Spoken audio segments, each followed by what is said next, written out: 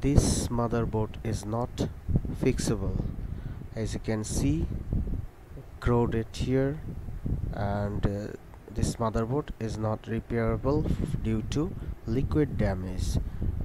Everywhere on this motherboard gets liquid damage. So I will show you who is responsible for this liquid damage. As you can see here, something is moving, so I try to zoom in little bit. Okay, as you can see, what is this? I have no idea, but when I check this motherboard, I got this kind of things everywhere, and wherever I got these things, there I got liquid damage like this. As you can see, corroded here, whole motherboard gets corroded like this. So please comments me. I don't know, I have no idea about this, so please comments me.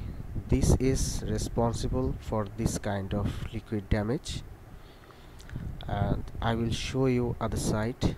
So let me flip this motherboard so I can show you.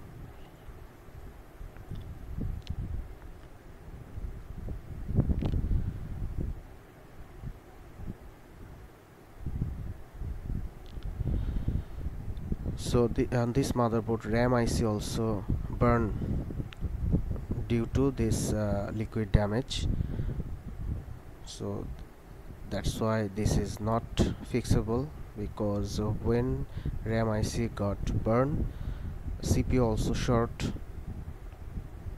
See here, corroded here also, everywhere on this motherboard.